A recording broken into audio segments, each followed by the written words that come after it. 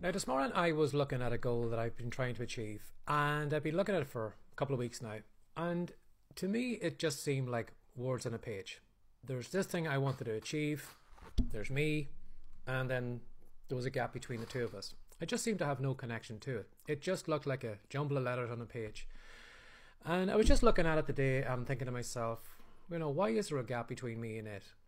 And I don't know whether I've heard this before, read this before, or just, a download from the universe or whatever. But I was just given this thought, and the thought was fall in love with your goal.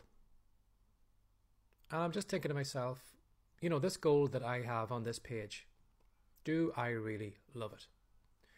Because when I'm thinking back to some of the goals I've achieved in the past, the easiest goals that I probably have achieved in the past were goals that I fell in love with.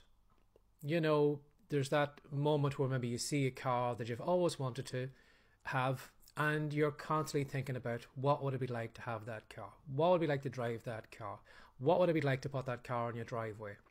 Or you see a house that you want to move into, and you're constantly thinking about the house. You don't need to look at a goal card. You don't need to have pictures on the wall, because the picture in your head is already here, and you're replaying it over and over and over and over again because you're in love with that house. And I found when I think back to some of the goals I've achieved in the past, it has been because of that.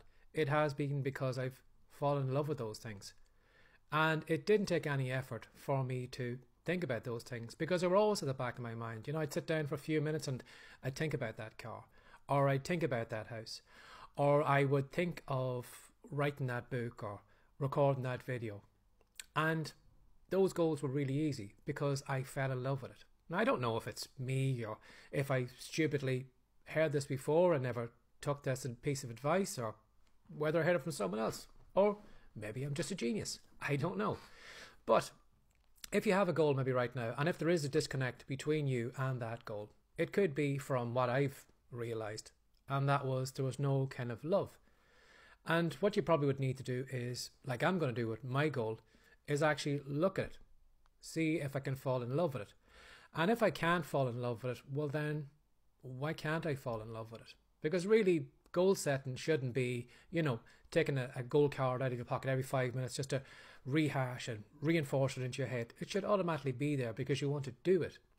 So I need to maybe look at the goal that I have now and thinking to myself, well, if I can't fall in love with it, maybe this goal isn't right for me. Maybe I need to come up with a different goal. Maybe I need to take my idea of money and focus on maybe some achievement that will still get me there. Sometimes maybe we have this mental blank when it comes to money. And maybe if we take our goal off maybe money and onto an achievement where we would be able to get that money at, we could still get the money and we could have the achievement. So I don't know if it's just me or something I've realized, but if you have a goal, maybe try that out.